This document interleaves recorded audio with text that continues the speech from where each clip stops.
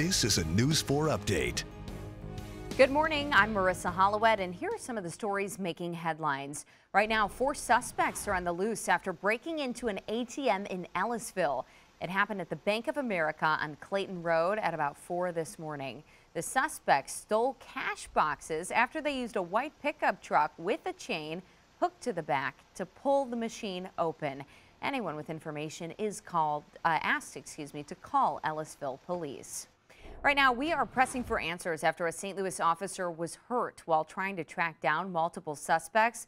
We're told an officer was hit by a BMW last night after 2 suspects sped off from a traffic stop in North City. That officer was taken to the hospital with a leg injury. Police are still searching for suspects that were inside the car.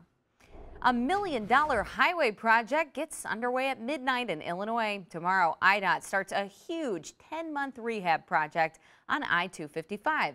On Saturday, the north section will close. It'll remain closed until May or June. The whole project is expected to be complete by Thanksgiving.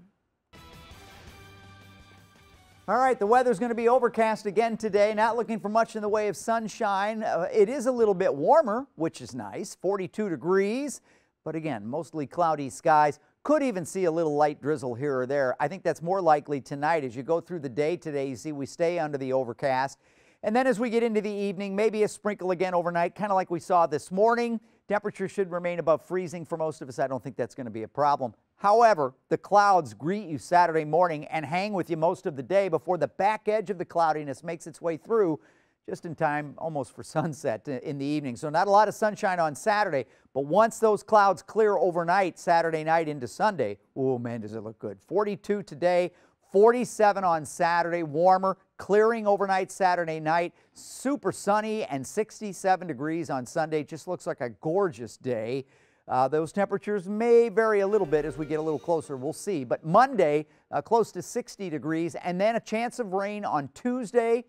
That could change over to a little bit of a mix on Wednesday. That's your News 4 update.